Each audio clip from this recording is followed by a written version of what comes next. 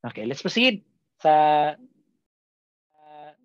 next graph, which is the velocity versus time graph. Kanina, position versus time graph. Ngayon, velocity versus time graph. Ang kaibahan lang nila is sa velocity versus time graph, ang nasa y-axis natin is the velocity. Kasi velocity versus time yan. Kanina, meters or position. So yun lang yung kaibahan. So kung kanina ang makukuha natin is the velocity, ngayon ang makukuha natin is the acceleration. Average acceleration. And that average acceleration is the slope. Pareho lang. Kanina, slope. Kanina lang is velocity yung kukunin natin. Ngayon, acceleration na.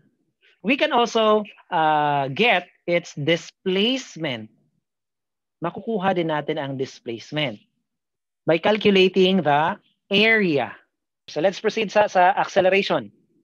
So for example, we are going to solve for the acceleration sa, ano man yung acceleration ha?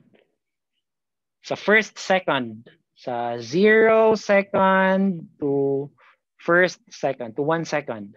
So that means from this part here to this part here. Kaya mo man yung 1 second. Tama? So hatagan nato sila og label para di ta ma-confuse kay confusing kay nang walay label. So tangan tag label. So this is A for example and this is B for example.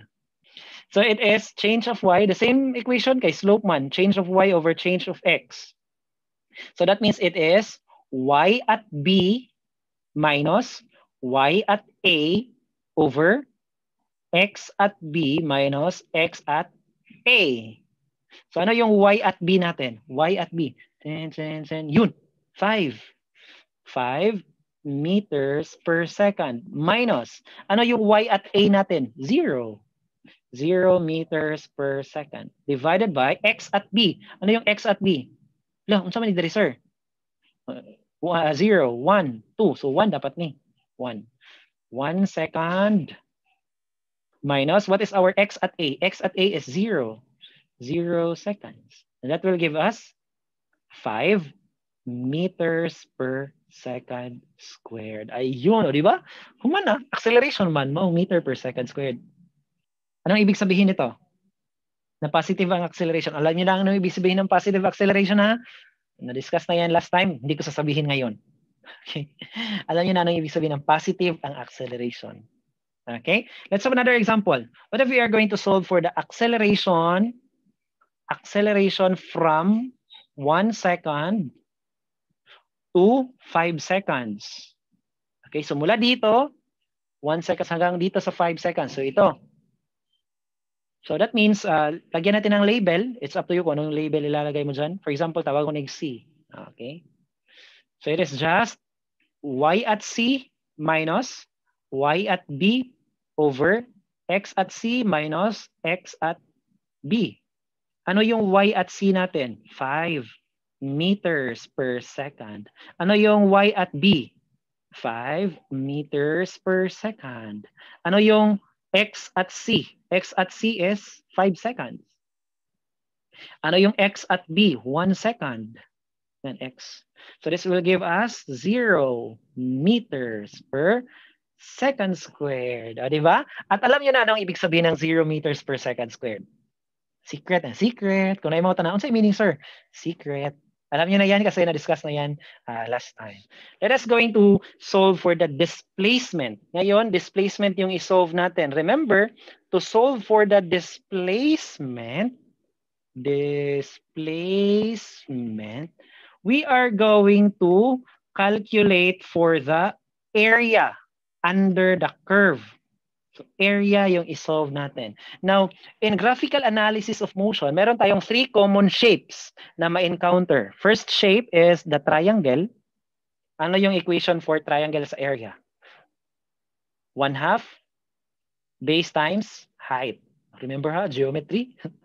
We have rectangle, which is base times height. Ano pa? Trapezoid. Pwede po tayo maka-encounter og trapezoid. Ano? Which is 1/2 base 1 plus base 2 times height. Those are the 3 shapes na commonly ma-encounter natin sa velocity versus time graph or any graphical analysis of motion. So let's start for the displacement. For example, ang hahanapin natin is displacement from 0 second to 5 seconds. So, asa man ang apart? So, 0, dara 0. 5 seconds, dara ang 5 seconds. So, kani na. So, that means we are going to calculate the area of this curve. So, ano yan? Triangle? That is a trapezoid. So, we are going to solve for the area using the area of a trapezoid. 1/2 base 1 plus base 2 times height. Okay, so ano yung base 1 natin? Calculate natin ha. By 1 man dire, di ba? So 1, 2, 3, 4, 5. So 5 seconds. Diri sa taas, base 2. 1, 2, 3, 4. So 4 seconds.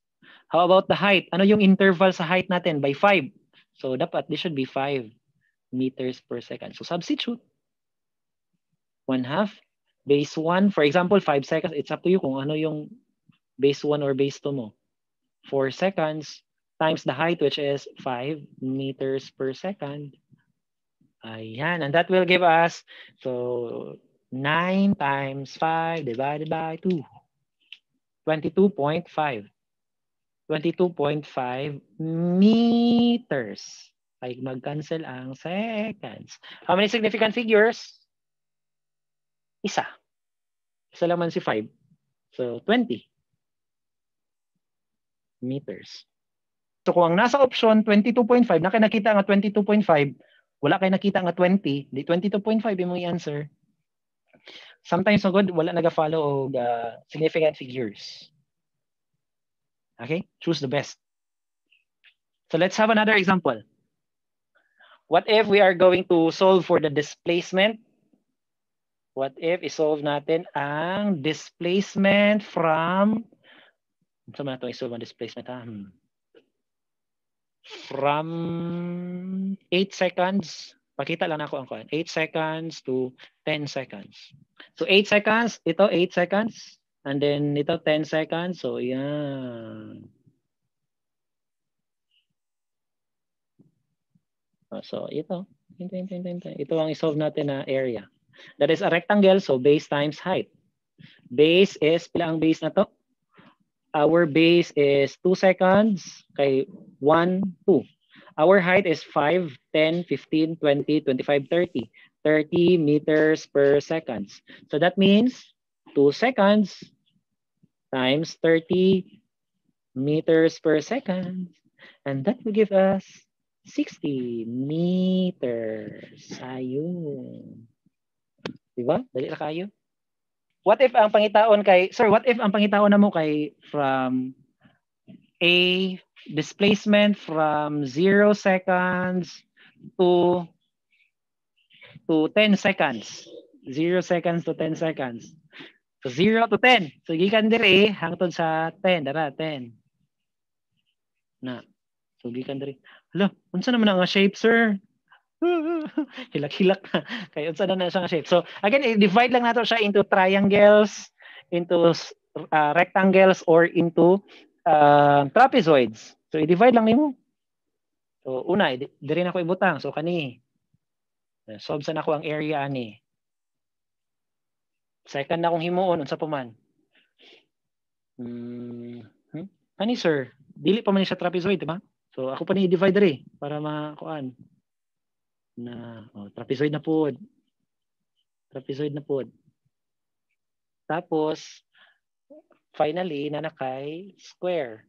Square, rectangle. O di i-add nimo na sila after. Di ba? So i-add nimo sila after. Sige na be, mo na yung assignment ha. Kindly calculate the total displacement of that area from 0 seconds to 10 seconds. Okay?